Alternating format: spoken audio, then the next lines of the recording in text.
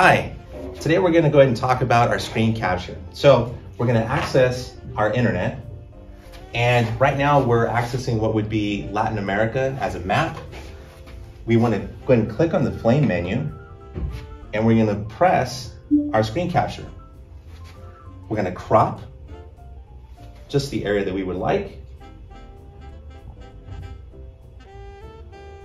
We're gonna click on done, and then we're going to open it in our whiteboard.